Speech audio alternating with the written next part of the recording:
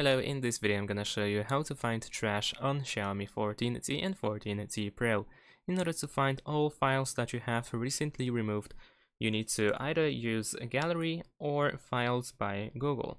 So if you use gallery, and if you want to access those recently removed photos and videos, then you want to switch to albums at the bottom, and then if you scroll down you'll find deleted items, and you can find them over here. Now, if you, for instance, use files by Google instead, then over here, if you go to files, then you can tap on these three lines in the top left corner, and here you have trash. And here you can, for instance, select those items in order to restore or remove them permanently. And that's it. Thanks for watching. Leave a like and subscribe to my channel, and see you in my next videos. Bye.